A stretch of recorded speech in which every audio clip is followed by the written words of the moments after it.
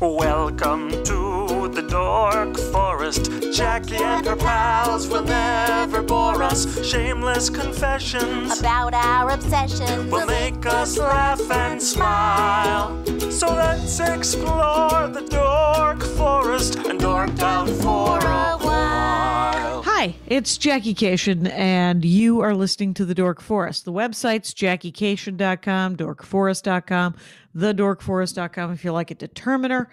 Let's do the credits. Patrick Brady's going to fix this audio and video. Vilmos works on JackieCation.com, and Mike Rickberg sang the song with his wife, Sarah. He composed it, and he will sing his version of the Mexican hat dance at the end of this show. Thank you so much for listening to The Dork Forest. Here's a scoop. I'm doing stand-up online. A lot of Zoom shows will eventually go back on the road. Sign up for my email list. It's easy to get off. It's harder to get on than it is to get off. And no harm, no foul. If ever bored, JackieCation.com, sign up for the email list. You'll find out about my weekly Zoom shows and stand up on the road eventually. You may donate to the show if you would like. I would like. Sure, I would.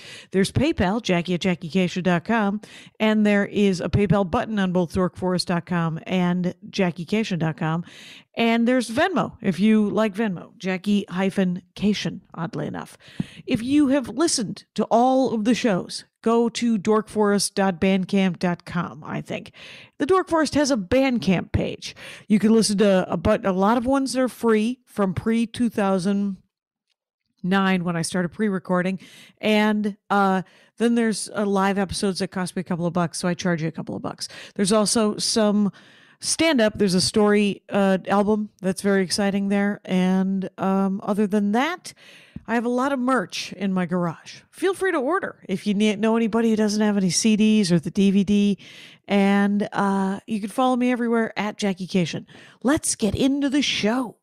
Hi, I'm Jackie Cation. I'm in my living room, and I am with another comic from 800 Pound Gorilla, which I will be recording with eventually. But by God, Arthur Gaus. Is it Gaus? Yes, it is Gaus. Good for me. Stand-up comic from the Bay Area has an album out right now. Nice jokes for smart people. It sounds lovely, I have to admit. Yeah, it's if you don't like it, it means you either like dumb jokes or you're a dumb person. Oh, wait a minute. Arthur Gaus is throwing down, everybody. And what you should know is comedy's subjective. I'm sure everyone will like it. And if you want to follow him, it's at maniac_bowl, like the Super Bowl, but he's a maniac bowl. Right. Maniac_bowl. It'll be in the notes. And what I find interesting, so this 800 Pound Gorilla album, by the way, is out everywhere now, right? Everywhere. Okay, so go and stream the hell out of it. You can do it.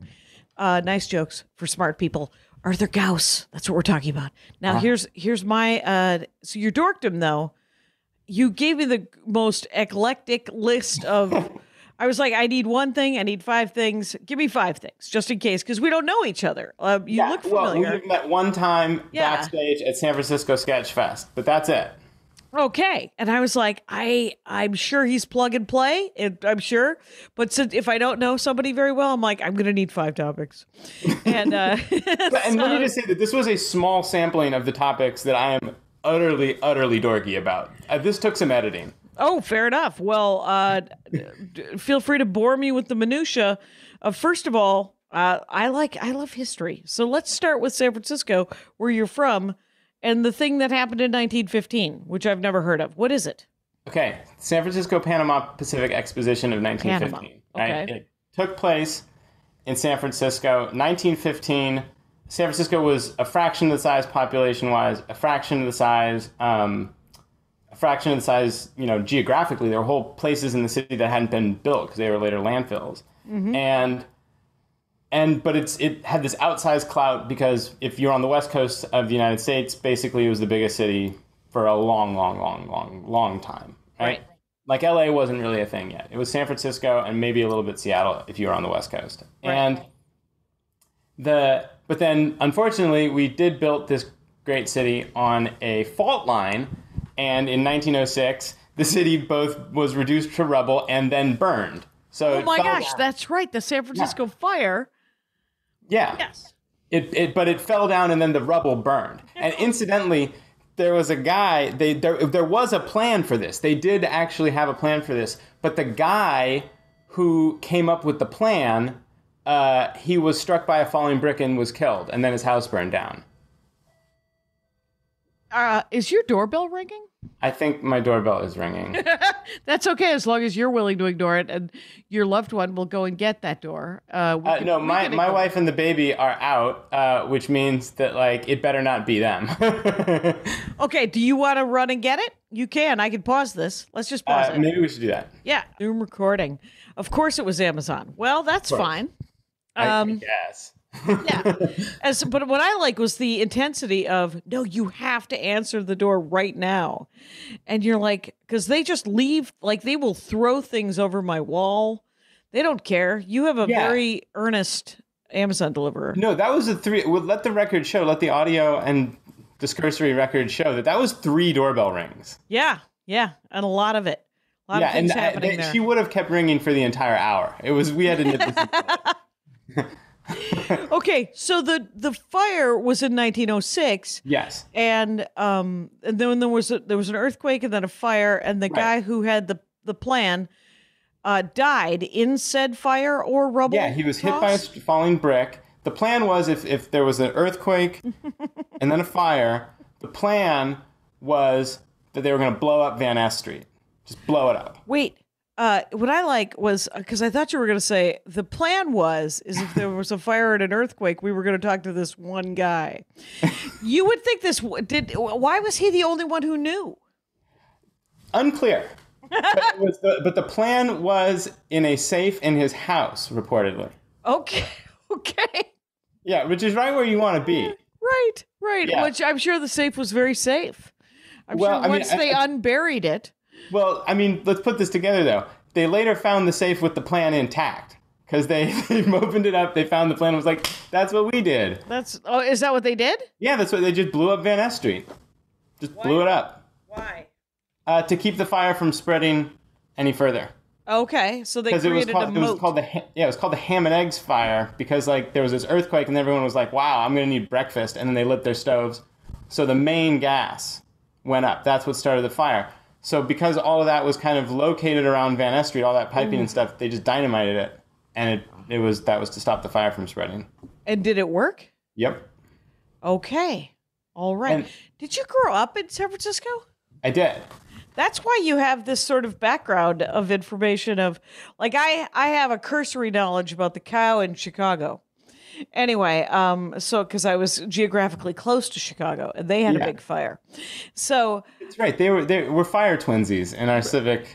Right. The Chicago people are. Milwaukee, when things burn down, nobody writes any sort of poetry about it. Because I'm from outside of Milwaukee. So yeah, well, they have in Milwaukee. They have plaques about like great shipwrecks down by the river. Oh, do they? Yeah, you walk around that with the Third Ward, is it? Yeah. Yeah, you walk around there and they've got plaques about like, here was a tugboat that sank, but those plucky Irishmen saved 10 lives. Yes. Made a difference to that starfish. We're not a large city. Anyway, unlike San Francisco, we are not the definitive city of the Midwest. I would not go that far, man. Like, there is something Midwest about Milwaukee. Oh, it's a gorgeous. It has a lot of what I like to think about Milwaukee. So there's a lot of potential. It's got a lot of potential to be something. We could have been something, and until then, we're just going to be ourselves and just keep plugging away. Talk to me about. So then 1915 happens. Yeah. So San Francisco crumbles, burns, and it's a zoo. I mean, it is a zoo for like 10 years. Wow. The zoo was literally in Golden Gate Park. They just moved the animals out there. People were living out there. And it really was do we even want to rebuild this kind of question? Wow. And they decide to rebuild it. It's this great civic achievement. It's why San Francisco's flag is a phoenix bird. Okay. Yeah, the slogan is gold. It's oro and guero, fiera and pax, gold and silver, iron and war, gold and peace. Okay. And yeah, and it's but anyway, so the phoenix becomes the symbol of the city, but they need to get people to come back here. They need to attract people. They need to attract tourists. They need to be something. They need an event. So they come up with this idea, the Panama Pacific Exhibition of 1915. And it's to celebrate the opening of the Panama Canal. Sure, which is not anywhere near San Francisco. Correct. It's but in at the Panama. time, but at the time, if you wanted to go from New York to San Francisco, you had to go all the way around down South America, or you had to go overland. That's right. And you could go now. Mm-hmm. Yeah. Through the locks. Yeah, if you were there's a lot of great reasons to go through the Panama Canal. Smuggling, money laundering, cultural rot.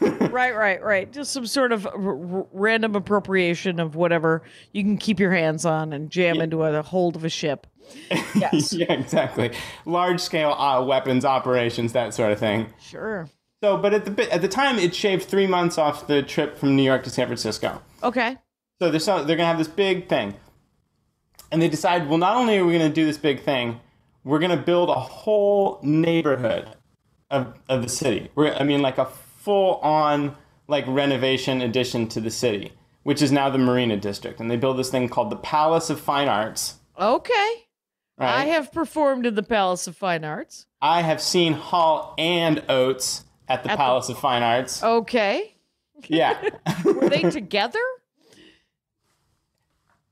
It's Hall and Oates, man. Of course they were together. I was just like, you. There was such a pause there. I was like, oh, did they have solo careers? I didn't know. I mean, if I said I saw Hall and Oates and you fired back it was just their Hall, and I'm like, no, it was Hall and Oates. It was Hall and Oates. That's right. I wanted to be sort of prepared for that. So yeah, they build the Palace of Fine Arts, which you have performed at, which clearly still a Palace of Fine Arts if they're booking you. Sure. Right? Host of many outdoor teenage keg parties at the Palace of Fine Arts. Sure. Still the premier location. So they build this beautiful neighborhood, and they turn this whole neighborhood into a giant art fair promenade. Okay. It's like, you got to think 1915 version of Art Basel. What is Art Basel? It's like this giant art fair that attracts a bunch of people in various degrees of tastelessness to Miami to purchase art. Okay, so it was a bit of a free-for-all. A bit of a free-for-all. A free-for-all? Free-for-all. Okay. Free-for-all.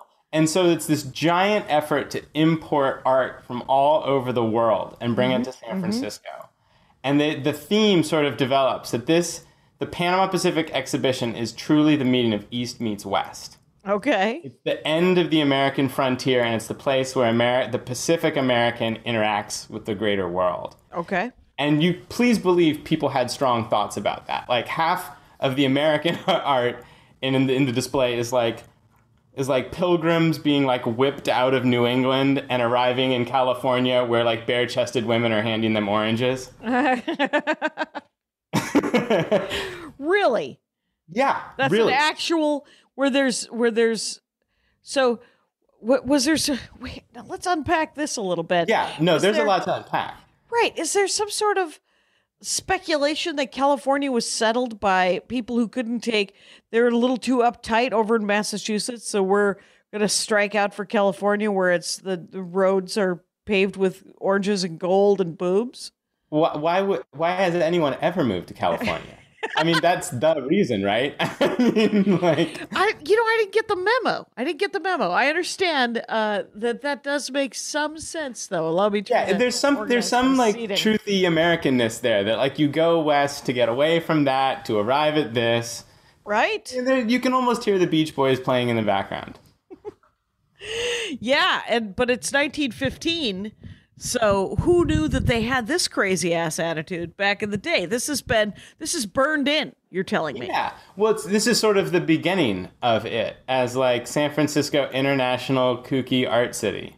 Okay. It's sort of the beginning of that. And and also, I mean, the art is fantastic. It became this really big exhibition, all of this new stuff from Europe, or that whole thing that happened in European art where they started imitating like stuff from Tahiti and Africa and stuff like that.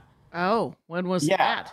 Well, I remember them copying the Greek stuff and the Roman stuff in England. Yeah, and there was sort of a shift away from that, where they started kind of imitating stuff that they were seeing in other From parts Africa and the Caribbean and stuff like that. and yeah, and Tahiti. What's the, I don't know. Coconuts and bare-chested ladies are all that's coming to mind with Tahiti. Yeah, no, it's the guy who was friends with Van Gogh and Gauguin. Oh, Gauguin. Gauguin. All Gauguin. right. Gauguin. Come on. Don't Gauguin. Man, go get out of here, man. Like, I've had enough of him, man.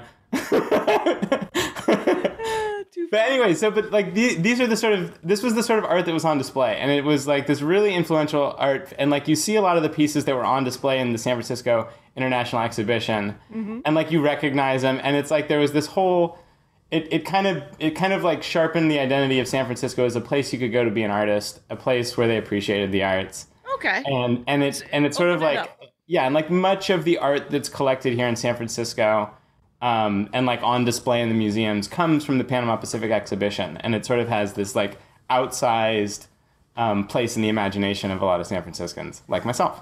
Okay, and you were raised to sort of think about this Panama American Exposition as not just like there was this. It was the birth of sort of the artistic intelligentsia that made San Francisco to what it was.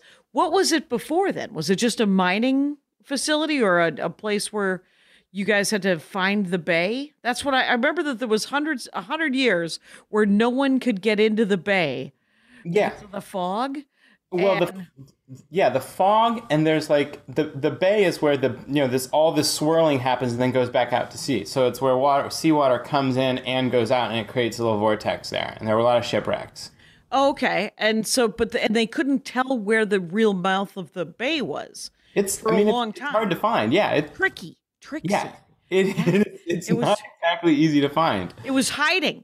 The planet was like, you guys go around. Why don't you guys go around? Yeah, exactly. Head south to Los Angeles.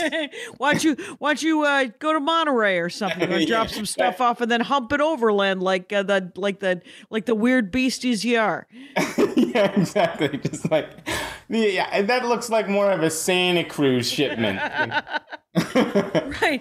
It's like, because and the only reason I know that, I think I read some sort of historical fiction where they were like, they put up a sign or a light where it was like, they're like, it's here, you guys, a giant arrow. There's a couple of lighthouses. Like, they eventually had to put in a bunch of, and like that, but it's not easy to get into the bay, but it was like there was gold in the North Country, of course. Mm-hmm. Right. And my husband grew up in Oroville, which is really Oro. Yes, that's ore. That's gold.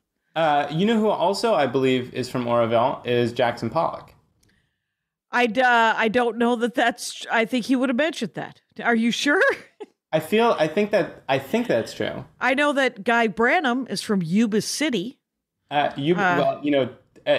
Guy Branum and I. He and I were on the first time I ever got paid to do comedy was with we came up in San Francisco at the same time. Oh, okay. I believe he has roots in Minnesota and Yuba City, I believe. Yeah, he does. Yeah, he does, because he got one of the weird little fun facts about Guy Branum. He's done the program a couple of times. Is that he got a full boat scholarship to the University of Minnesota Law School. Yeah. Which is not surprising if you know Guy Branum, but is also like, what? Anyway, so from Yuba City. Yeah. Yeah, my brother went to University of Minnesota Law. Oh my gosh. Yeah. All right. But you're from fancy San Francisco. I'm actually from grimy San Francisco. I grew up in Haight-Ashbury. Okay, that feels even more cred, as opposed to Lori Kilmartin, who tells me she's from San Francisco, and then she grew up in Walnut Creek. And a lot of silence. A lot of silence. What? Yeah. I mean, she's San Francisco comic, for sure. she must, even like in the privacy, like when doors are closed, acknowledge that that's a bit of a stretch. Oh, we do it publicly on my other podcast, the Jackie and Laurie Show, where I openly say, you keep saying that, but it's Walnut Creek. Yeah. And it's like saying you're from Boston, but you're really from Worcester, Mass, and which is outside of Massachusetts. It's another town. It's sort of I would say it's a different continuum in the Massachusetts continual universe, you know? Yeah, and a lot of people make fun of Worcester. I don't mind Worcester myself. I actually have played Walnut Creek. I'm not above anything, is what I'm saying. Where'd you play in Walnut Creek? The pool hall for Greg Osdorian. Why wouldn't you? Why wouldn't you? Yeah, why would you say? Who doesn't want $100 on a Wednesday? Yeah, five years ago. Yeah. Well, and also, like, where'd you get the $100? Got it at the pool hall. I mean, that never sounds anything other than cool.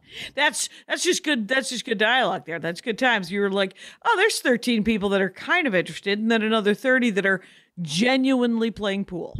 And then, that like are breaking some kind of laws in a variety of order. Yeah, and there's absolutely no way that was somehow better than Zoom shows. Yeah. So calm down.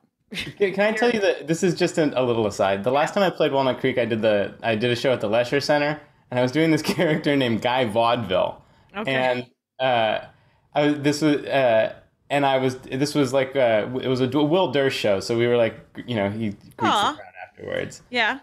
And we were sitting there, and this guy comes up to me with a little hat on, and he goes, "I'm so glad to see somebody doing vaudeville. My grandfather was a vaudeville great. It really hit home with me." And it was like 3 generations of like little vaudeville guy, like there in Walnut Creek. Hat in hand or hat on head. Hat on head. Yes. It's that is hilarious. I went, all I know is I got to the pool hall gig early and I had to find somewhere to eat, and I didn't want Subway. Yeah. Like I didn't want Panera or Subway and that was all there was. Right. And the only other thing that there was incredibly high upscale, like steak and sushi places. Yeah. So it was like, there were also small chains, but small chains I'd never heard of, but sort of like hoping one day to be Ocean Air or something. And it's not that Walnut, I mean, you can make fun of South Milwaukee, Wisconsin until I'm old and gray. I mean, it doesn't. They did elect Paul Ryan, did they not? That's Janesville, Pete Lee's hometown. Sorry. Not it. Yeah, sorry. You know what? My bad. Sorry, I brought it up. And I do a joke. I used to do a joke about Paul Ryan. Looks exactly like the guy who date raped me in college. And I am not saying he did. I am just saying that he looks like the guy. That's all I'm saying. Anyway, the man provokes a response. Yeah, and that response is almost entirely negative. Dude's a haircut. Anyway, but the great thing about the history of San Francisco is that this seems to be kind of a turning point, this Panama American. Yeah, there's sort of, I mean, it all leads to stand-up comedy, right? Because does it? It always does. Because you get the Panama Pacific Exhibition becomes a place. San Francisco develops this reputation as a place you can go to be an artist, where artists are like can make a living, et cetera, et cetera. So it starts attracting artists, and there's and then by 30 years later, there's this big artistic boom in San Francisco. There was the Bay Area represented. They were called the Bay Area representational painters, and like they were all based out of North Beach. And then, like, right almost at the same time is the Beats and the painters are hanging out together. And then the Beats start hanging poets. out. The Beat poets. Yeah, the poets. Let me just make some snapping noises. Yeah, okay. Exactly. The Beat, because Lawrence Ferlinghetti just died. Okay. Yeah. I didn't kill him. Who is he? He is founder of City Lights Books, which was it's a place where all the Beats hung out, you know? You know what? I think Greg Proops just did this program, and he might have mentioned that to me as well. But every time I am reminded of City Lights Bookstore, which I enjoy as a destination, but not as a place for me to buy books. Because the last time I was there was right after the election in 2016. And I walked in and I said, I need something light. And the woman behind the counter said the funniest thing. She said, we don't really do light. Yeah. And then I walked out. Yeah, no, they do. Yeah, they do dense. Yes, that it is chock full of academia. You want to learn some things? The lightest thing is going to be a Howard Zinn thing. You want a little people's history of the United States? Howard Zinn's and I like that book. That book is actually very well written as far as conversationally, but it is also very dense. It is extremely dense, and it's sort of, and it is not light. It is no, it is not light, and I needed something light, and they did, and I liked her honesty. Yeah, I certainly, I love it when clerks are honest. Mm-hmm. I once went to a record store in Paris, and I bought it, and I was like, your store is it's great, it's so good. It was good. It was a great store. Yeah. And, this very hip Parisian woman just like puts down the records I bought, and she goes, I know, and then continues. Right? She is aware. She is aware. It's funny. That did you ever see the movie High Fidelity? You know, I haven't. I just haven't. You're not missing a great deal. Okay. What you're just it's a super fun movie. It's John Cusack, essentially the rich man's Paul Rudd, or maybe the other way around. Can't tell. Anyway, but John Cusack essentially plays a guy who has two incredibly beautiful women and fighting over him, and a record store that he owns that where it's the coolest place in the world, and Jack Black works there. And does he choose the record store? What? In the end, does he choose the record store? I believe he does. Yeah. And it's a boy and his dog. And so, but I think that it's such an interesting film because he has absolutely, it should have been not called High Fidelity, but Quality Problems is what it should be. Yeah. Because there's absolutely nothing wrong with this guy's life, except for that he's a bit of a sad sack and he can't pick. So, but there was instances of record mocking of what you've chosen. Which is like such a dumb thing to do. You know what I mean? It's like, not inclusive at all. Yeah, it's like it's like, you know what would only make my life better if I had someone else to like compare record collections with. So if you are doing that, what am I gonna make fun of you? Like, who the hell am I, you know? Right. Welcome to the Dork Forest. You guys, Arthur Gaus, I don't understand why you haven't been on the Dork Forest before, because that is the attitude that we're looking for on this program. and mind you, I am quite dorky. And you should know this, is that he has a new album out on 800 Pound Gorilla called Nice Jokes for Smart People. It could be you. You could be the people that he's talking to. So what else? Like, did they do hot dogs? What else was at this expo? I mean, did it just blow your mind that it was so much, it made the art available? Well, first of all, it worked. Like, did it? It got people coming back to San Francisco. It was very much like San Francisco's back, baby. Yeah. And even though we have earthquakes and fire. Yeah, this will happen again, playa. But like, while we're here, man, just check it out, dude. Look what they're doing with paint. Yeah, look at what we're doing with paint. It's gonna be amazing. Yeah, and so a couple of big things about it, right? The buildings from the Panama Pacific exhibition are everywhere, still everywhere. Okay. The Palace of Fine Arts is still up. The big Conservatory of Flowers in Golden Gate Park. Yeah. I believe that was built for the Panama Pacific exhibition. Okay, so this wasn't like a world fair where they kind of half-ass put some things together. Like the built to scale replica of the Parthenon is still in Nashville from the World Fair, but like usually like nothing else. Like usually they build like one thing and they keep it. You're saying that they built several things. I mean, they had space, I guess. Well, and they kept the neighborhood.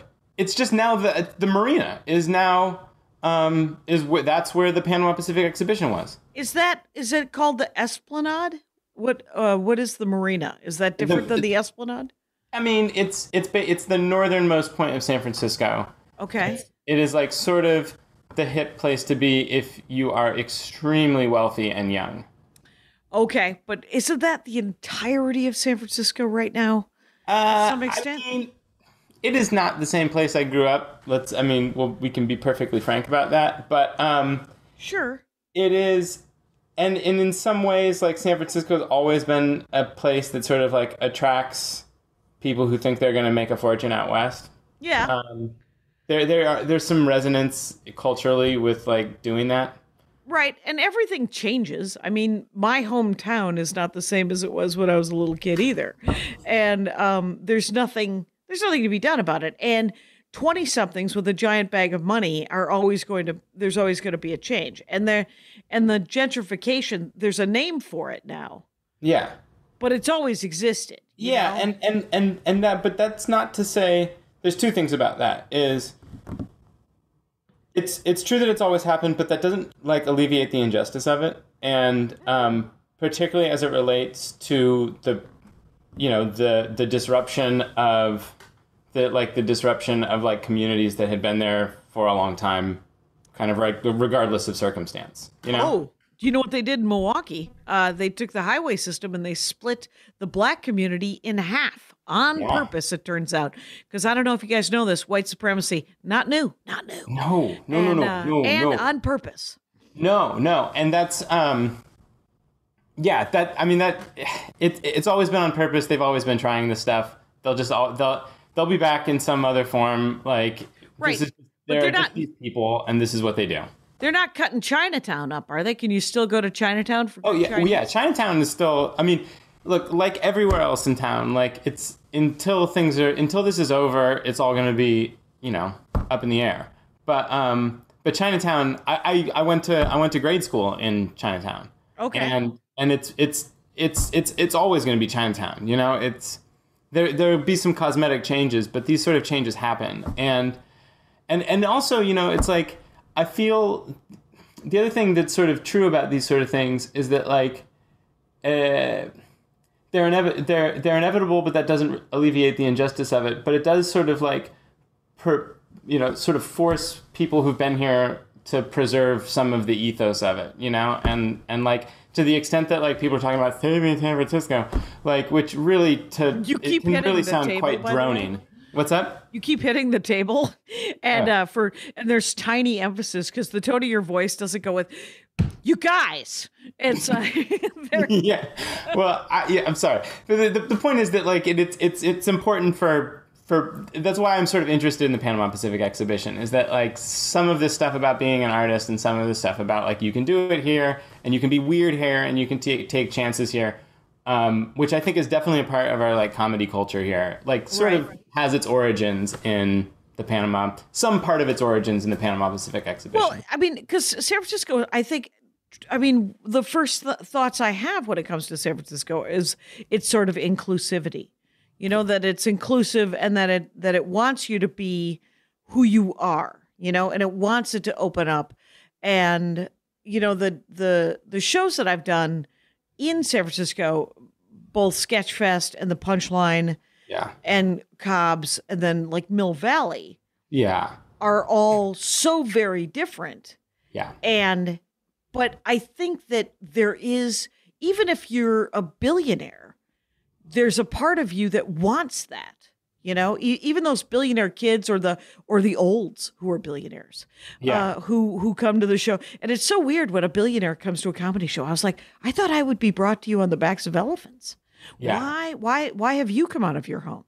Anyway, it's because they actually do want there to be art, and they do want it to be weird, Yeah, I mean, art is like, it compels people, and it's like, why would a billionaire do anything other than like roll around in his own money, and order pizza? Mm-hmm. Like, why would he do that? And it's like, because he's looking for something greater, and like, I think art of any kind fulfills that need.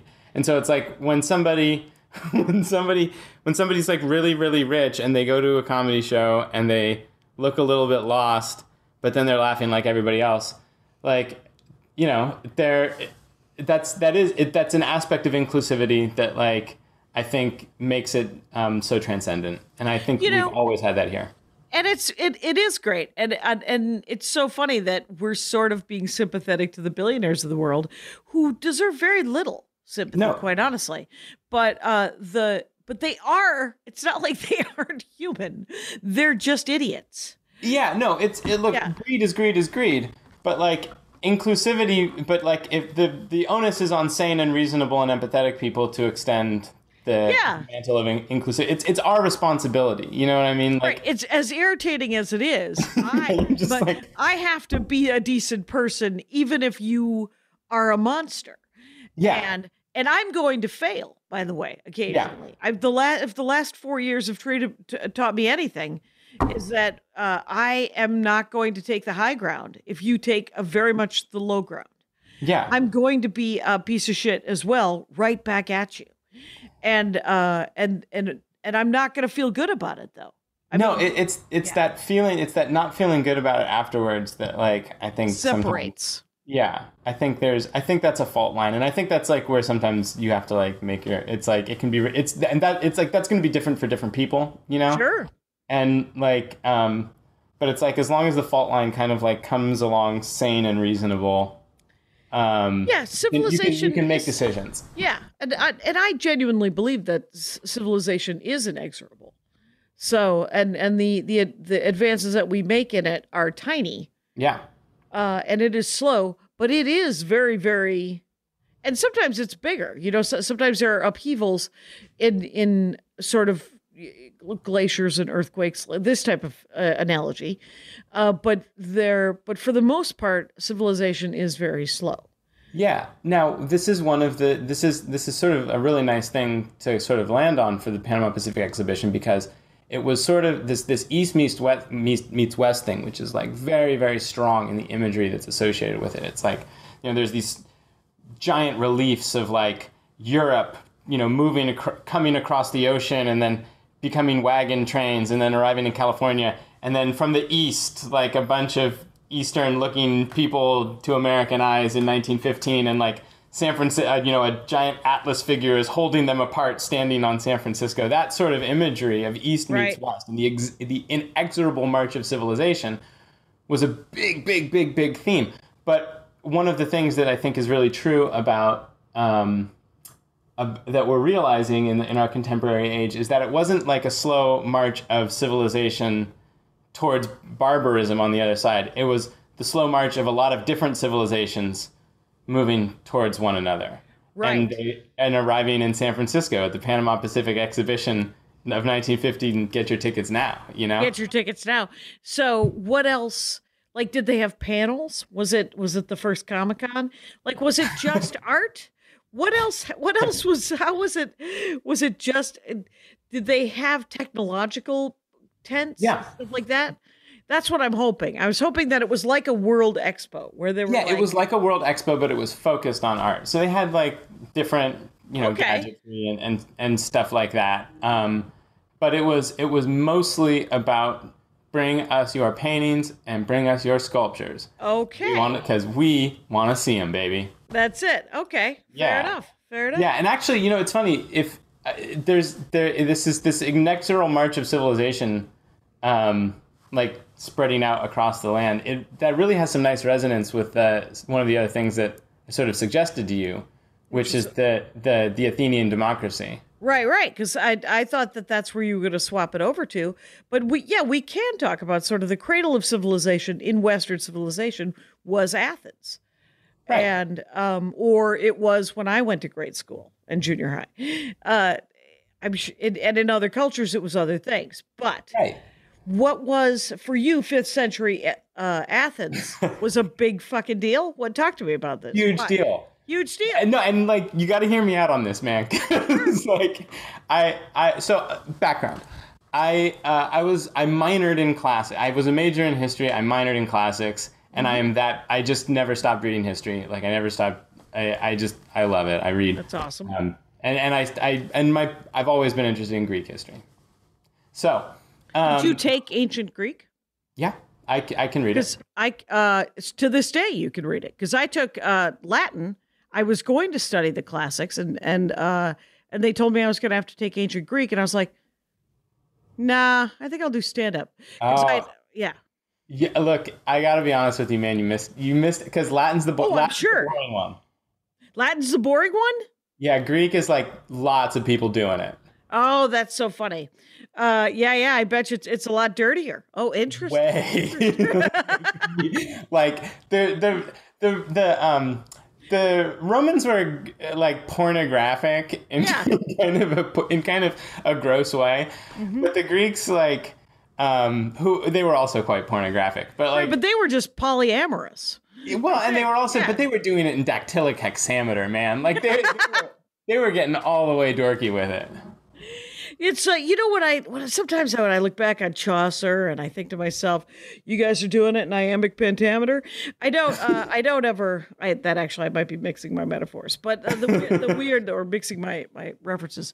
But the thing is so you took Latin, you took Greek, and Yes. you studied history, and thus and ancient Athens, kind of inspiring. Right? Yes, and well, here's the thing, and there's this big debate about like in classics now about like should we just blow it up? Like, is it too overrun with like Proud Boy lights? Is it just is this whole thing about like that the Greeks and the Romans being the paragon of Western civilization? Is that really about like are we the best? Yeah. Yeah.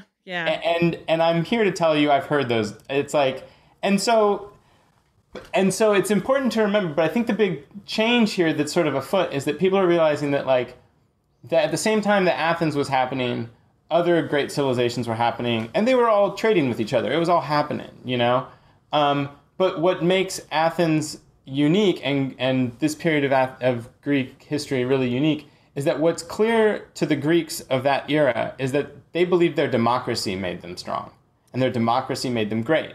And the reason why they were better than everybody else, and they were, and they knew it, was because of their awesome democracy. And it doesn't look anything like ours in a lot of ways. I was going to say, please define their democracy because it was very different. If I remember correctly. Now there are some similarities, right? There's some key similarities. So, voting.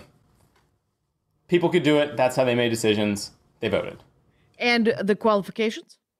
It was like for certain positions you had to be over 20 and male and a citizen, and for other positions you had to be over 30 and male. But it was always male citizens, which obviously right. And it rings a little tin.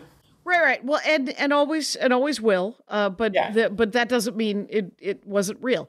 But you could vote for certain positions if you were in your 20s, and you could vote for certain positions if you were in your 30s. Or are you talking about running for things? You could hold those positions. Right. No. I'm talking about the voting rights. Like, the voting, who got to vote? The voting rights is the universe of people who could vote is mostly males over 20. Males over 20. Okay. 20, Yeah, right? I was wondering at the age. I knew it was male. Yeah. I will not be shocked. This isn't my first rodeo. Yeah, exactly. You're never going to believe this, but they didn't let the women in. It was nuts, you guys. And they had slaves. Weird. Yeah. Anyway. Now listen, while you're sitting down, let me tell you who built this sweet-ass Parthenon.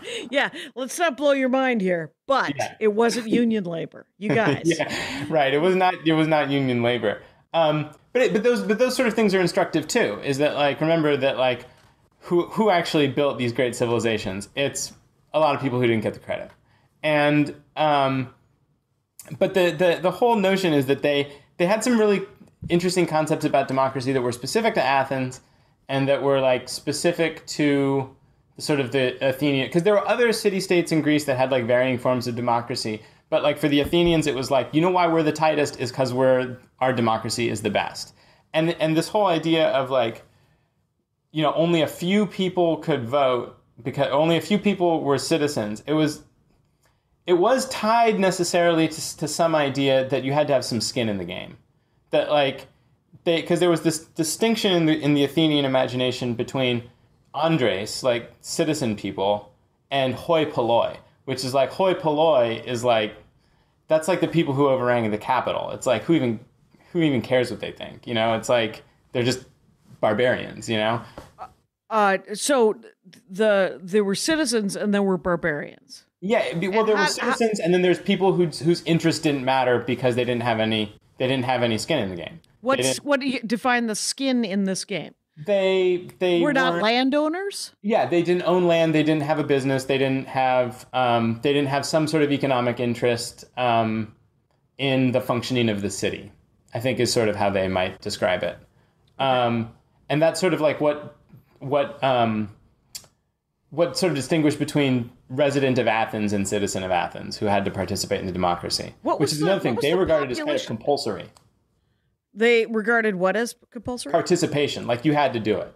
Right. Like it was like jury duty every day kind of thing. Well, it's so what was the population of Athens in the 5th century? About 30,000. Okay. And how many citizens were there? And how many residents were there? Oh, well, actually, no, I think it was like it's something like there were 30 to 40,000 people in the city, and about I think it was like 20,000 of them were citizens. Don't quote me. If I get angry emails from classics professors later, like, first of all, my life would get way better. That's so awesome. You're just like, do you want to talk about this for an hour, please? Teach me this again. I knew it once. I'm like, thank you for your email. I would like to discuss further. It's a classic. It's a classic moment. But it's, because because I think what I'm getting is that you love the ideals of it. Totally. And like, I like the idea of, I like the way they valued it, for sure. And that they regarded it. And here's another thing that they discovered, because it was the opposite of inclusivity for a long time in the Athenian democracy. However, when the chips were on the table and they had to like fight the Persian War, and they had to figure out how they were going to drive off like a Persian force that like outnumbered them like 10-1. Right. They realized that like, well, we're going to have to make a lot more people citizens. And it was, they established the Navy, and they basically said, first of all, you have to join the Navy. If you're a male, over any fighting age male, sorry, man, you're in. Mm-hmm. However, when this is all over, you will be a citizen. If you live with service comes citizenship. Right. And yes, Heinlein. And that's where Heinlein got it from, because it's an old template for citizenship. And it's but I love the ideals of people that they're like, these are rights, these are inalienable rights. Yeah. Life, liberty, and the pursuit of happiness. Right. And the Pericles in his famous funeral oration specifically talks about like sort of freedom of discourse and like the individual rights. Yes, because the individual is such a big deal in Greek philosophy back then, and which is one of the things that we did embrace so greatly. But it's so interesting to. It's like any art, to go back to your Panama America thing, is that there are these people with these great ideals, Thomas Jefferson, Pericles, and they have, their hearts are in the right place. Yeah. But they also want to fuck a 15-year-old. And yeah, apparently, like Pericles, his first big political feud against Aristides, like possibly originated over the affections of like a teenage boy. Sure. That's in the record. But that's one of the things that makes classics so interesting, is that these like great brilliant men were like also these venal creeps, and actually prone to just like stupidity and bouts of folly. And it's sort of, instead of showing that like ancient Greek civilization and their ideals was better than everybody else's, it's more like the real lesson is that like these great people were also prone to the same frailties, and they created institutions that were prone to the same frailties. And so a little bit of humility would be nice every once in a goddamn while. Right. And the civilization I speak of is the fact that, we and it's a lot faster now, right? Society. Right. So way faster. you write your treaties. You talk about the injustice that is happening. Right. And then someone says, "Oh, but you make all of your money by selling Post-its that are made by toddlers in, on 11th Street." And so you can respond to, you're like, well, this is the ideal. The treaties is the ideal. I'm not going to be living like that. I'm going to have a slave and I'm going to rape things.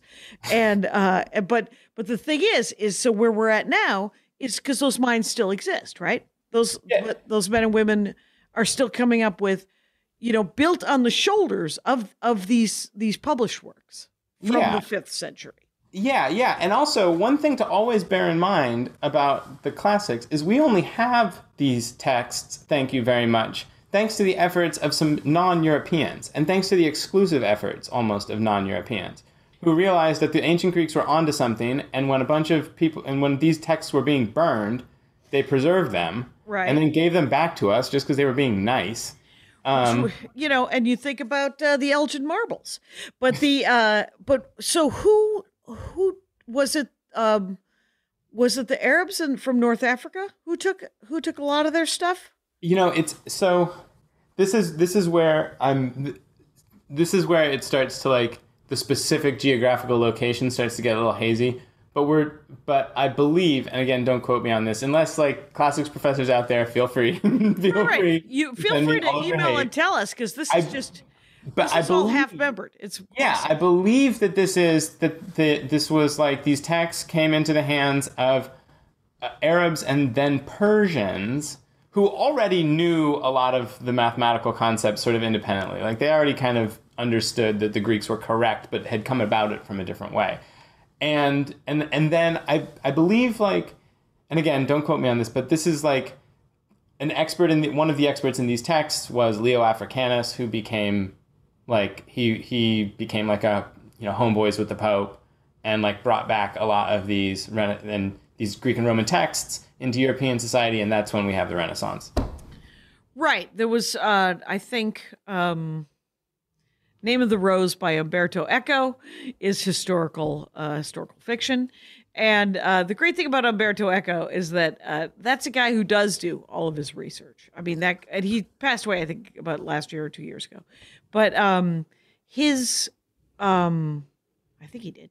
But his historical fiction, and he wrote about the Name of the Rose and the reintroduction of Aristotle into the post-Dark Ages, after the Middle Ages. And Africanus was a big deal in that. And then, because I remember there's another, Arthur Gaus, by the way. Everyone should, Maniac_Bull, 800-pound gorilla album called Nice Jokes for Smart People.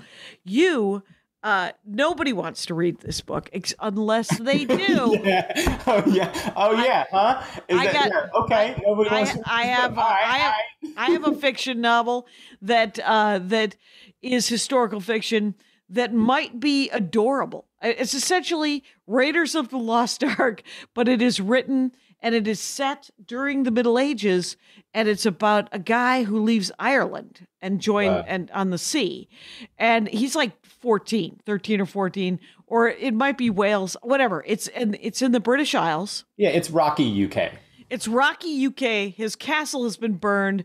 His uncle or his cousin has killed his, father or killed his mother. And he's got to go find his father, who is a spice trader.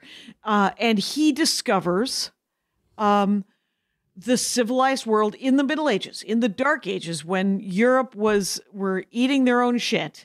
Yeah, I mean, who knows what we were doing? Whatever we did, we didn't write it down, man. And it was gross. It was foul. So he took a trip in this book to North Africa, and then to China and the Orient, and so it is called The Walking Drum, and it is a book by Louis L'Amour, the guy who wrote cowboy books that Ronald Reagan loved. I've read them all. Mostly because I used to shoplift books when I had some problems at the library. I had a fine. I couldn't pay the fine. Yeah. So I had to steal books from Kmart. And once you start stealing books from Kmart, what you're allowed to read gets real narrow real quick. Yeah. So all the Louis L'Amour novels. I've read them all. Do you believe that this was because you were stealing Louis L'Amour novels? Mm-hmm. And which, first of all, top flight name, Louis L'Amour. You were stealing Louis L'Amour novels, and do you think that like some like right-leaning supervisor saw you doing it and was like, "No, let her go. It's time for her to learn." I think everyone who's ever worked at a Kmart really has to. You really have to be a self-starter if you're going to care about the shoplifting situation at Kmart. Right. I mean, yeah. How far are you willing to go to save that toothbrush, man? Right. It's 1977. You're making $3, $4 an hour. It isn't good. I'm stealing Harlequin romances and Louis L'Amour novels. Yeah. So, and a bunch of mercenary, like action novels set in Africa. Yeah, there was literally, they had like 3 different kinds of books. They had like action-y kind of books that were Westerns and soldier books, soldier of fortune books. And then they had romance novels. And well, I mean, right. I mean, you can see so that I was like, plucking with some of the same strings, you know? Right, well, it's all pulp. It's all just, and there was, mediocre sex in all of them. Oh, but they were all about 220 pages and could fit into my back pocket. So, and that's enough. Yeah. And the joke's on me, really, because they were so addictive that I stopped reading nonfiction for a long time. Wait, what kind of nonfiction did you read? I was reading, it was mostly history. It was, I really liked the French and Indian War and the Civil War when starting in junior high.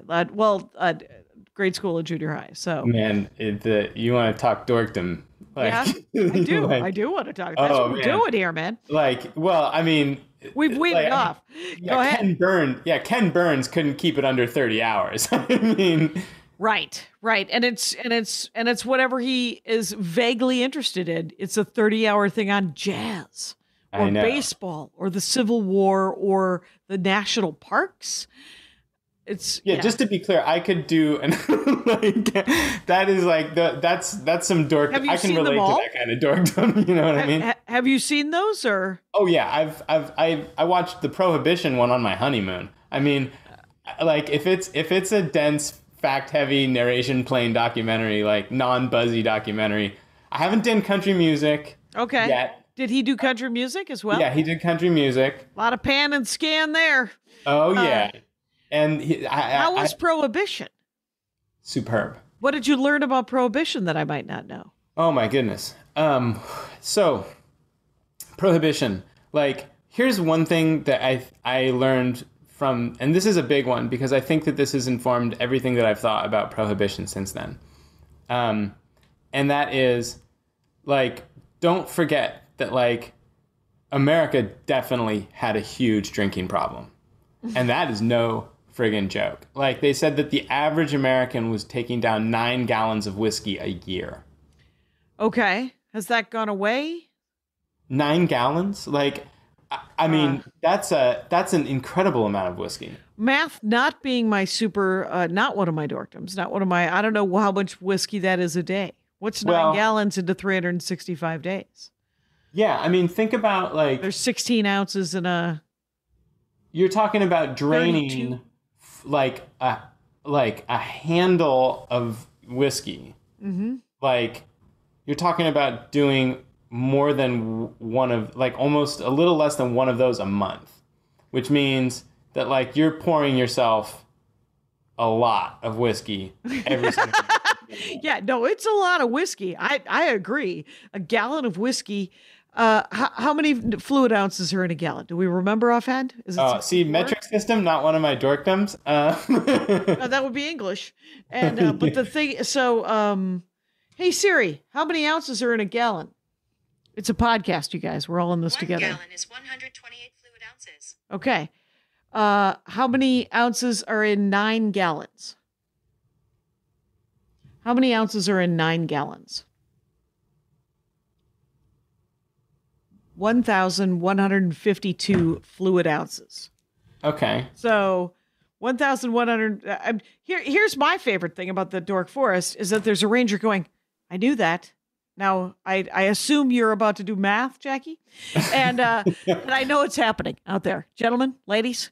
I know that you're out there going, "It's fine, Jackie. It's a lot of whiskey. Just accept his what he Just said." accept the premise. Right.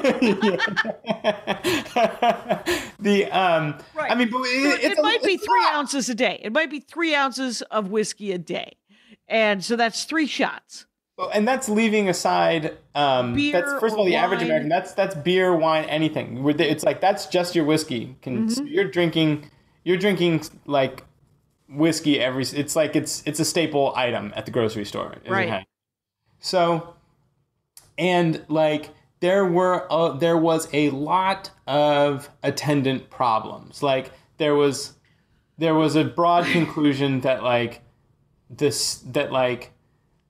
there were just too many drunk young men around. And as a person who has been around a lot of drunk young men, I can say that there are always too many drunk young men around.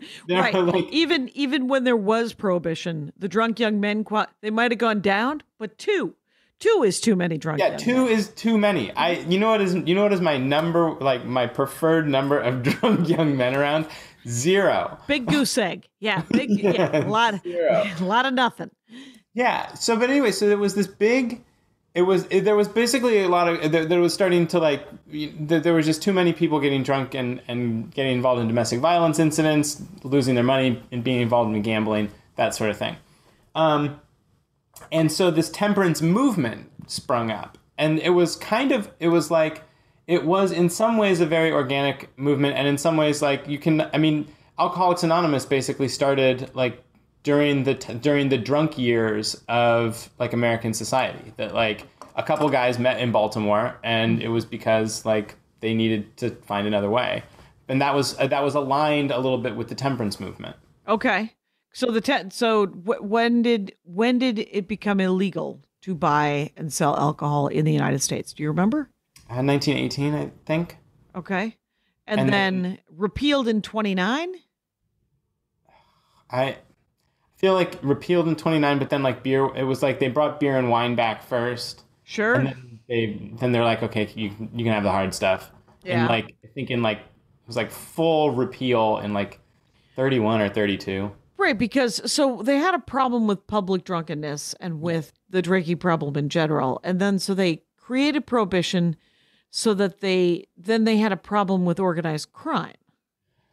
Yes, they had a problem with organized crime. But they also had. There once was an old woman who ate a fly. I don't know why she ate the fly. Perhaps she'll die. And yeah, exactly. It was just one problem following another, and also that like it was also just too. They realized it was too great of a price to pay, including like politically. Like people started running on like, I'm bringing back beer. You know. Right, and you're gonna get votes on that. Yeah. Please believe you're going to get votes on that.